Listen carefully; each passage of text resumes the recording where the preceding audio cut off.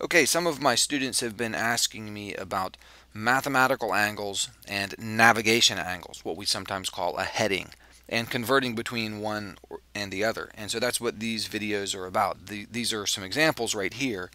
In this case, we're converting from a navigational heading to a mathematical angle.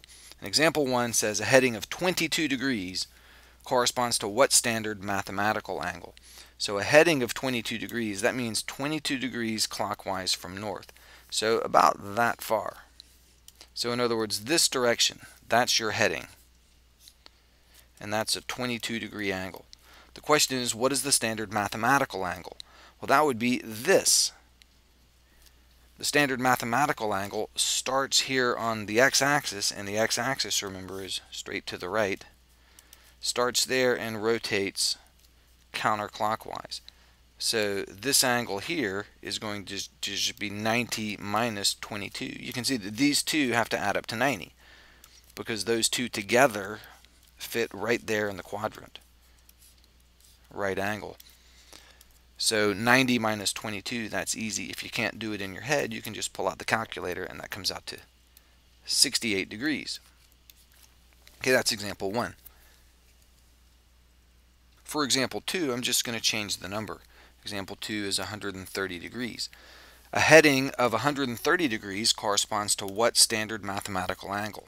Well, 130 degrees is about here. I'm going to do one example in each quadrant. 130 degrees is 130 degrees rotating clockwise from north.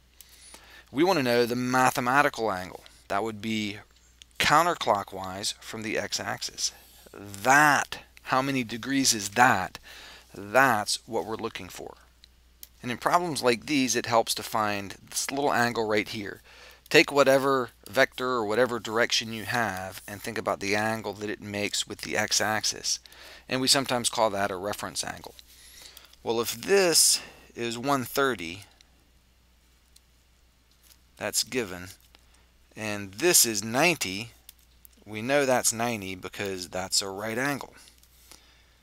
Then this has to be 130 minus 90. So our little reference angle here is going to be 130 minus 90. That's 40 degrees.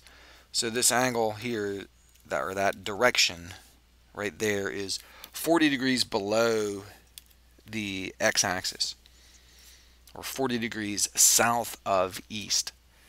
So we want to find out what standard mathematical angle that is. So in other words, we're looking for this. Start here and rotate around this way. Well, if we went all the way around, that would be 360. But we're doing that, but we're stopping this far short of a complete rotation. And that's 40 degrees. 40 degrees short of a complete rotation.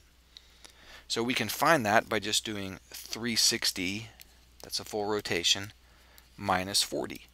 That's 40 degrees short of a complete rotation. And 360 minus 40 is 320 degrees. And that's the answer. This much rotation right here is 320 degrees. Okay, for example 3, I'm going to say a heading of 243 degrees corresponds to what standard mathematical angle? Well, 243 degrees is about here. That's 243 degrees clockwise from north. Now let's find this little angle here, what we would call the reference angle. And to do that, imagine this. If I went from north all the way around there, that's, remember, counting by 90s, that would be 90, 180, 270. Directly west is 270 degrees, so this is 270, but instead if I stop here, I'm stopping just short of 270, and that's 243. That's given. So this angle right here is going to be the 270 minus that 243. So let's calculate that. 270 minus 243, and that's 27 degrees. So that's my reference angle there. That's 27 degrees below the west, or below the x-axis. So what mathematical angle is that? Well, the mathematical angle starts here and is that many degrees. So you should be able to see that that's 180, half a circle, and then we have to go 27 more to get to there. So my answer is just going to be 180 plus 27, and that's 207 degrees. That's the answer. And now notice we subtracted here from 270 and then we added to 180. There's no set rule. Well, do we always subtract from this or add to that? There's not a set rule. You just think it through each time, and a diagram like this is really helpful. Draw a little diagram and you can see that 243 degrees is about there, and then you calculate this little angle that makes with the x-axis, the reference angle, and then you can see that if we go 180, then we need to go that much further, 27 degrees further in addition to the 180, and that gives us our answer.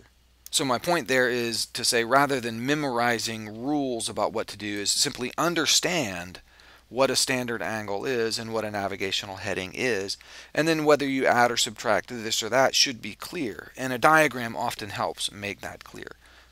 Okay, let's do one more. Example 4, a heading of 311 degrees corresponds to what standard mathematical angle? Well, 311 degrees is going to be about there. Something like that. That's 311 degrees. That means this much rotation would be 311 degrees. Okay, well, let's figure this. Well, if I rotate 90, 180, that's 270. So this angle right here, my reference angle, is going to be 311 minus 270. Let's see that. Watch this. That's 311, and then if I were to take away 270, what's left is that.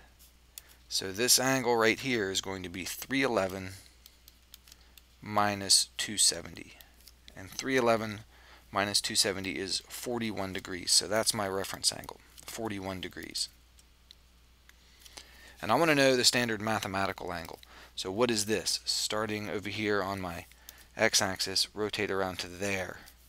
Well, if I rotated all the way over there, that would be 180, but instead of going all the way 180, I'm not doing this last 41 degrees.